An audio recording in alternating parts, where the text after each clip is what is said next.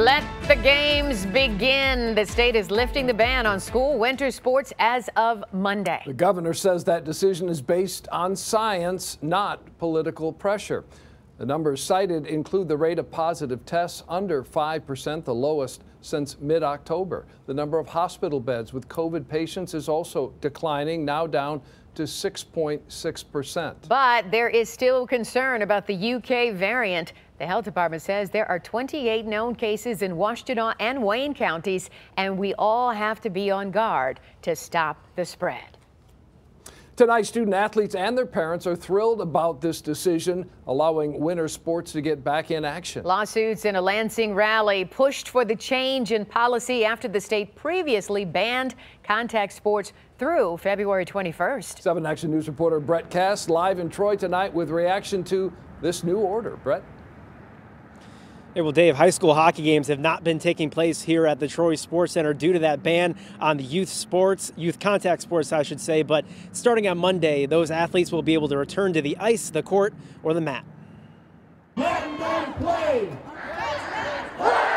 It took a rally in Lansing, lawsuits, and online petitions for parents of young athletes to finally hear these words. Our numbers are now in a place where we can allow our kids to get back in the game with their coaches and teammates. The Department of Health and Human Services lifting the ban on contact sports 2 weeks earlier than planned. Parents of young athletes celebrating the news. Excited. You know what? Our voices have been heard. When asked, the governor said she made her decision based on declining cases, not because of the protest and lawsuits. But parents involved disagree. I think we made an impact. I know we made an impact. The announcement allows contact sports like basketball and hockey to resume on Monday as long as masks are worn. And if they can't be worn, then testing has to be done. They've been wearing masks. They've been getting dressed in the parking lot to follow rules. They've adapted very well. And they're willing to do it. They just want to play. Christina Brazel's son Zach plays hockey for Bedford High School.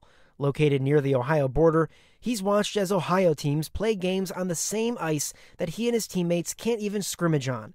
But with this announcement today, that won't happen again. Zach walked out of the door to go to practice just a few minutes ago, and he had the biggest smile on his face, and that's all you could ask as a mom. Whether it was declining cases or the nonstop pressure from athletes and parents, youth contact sports are back.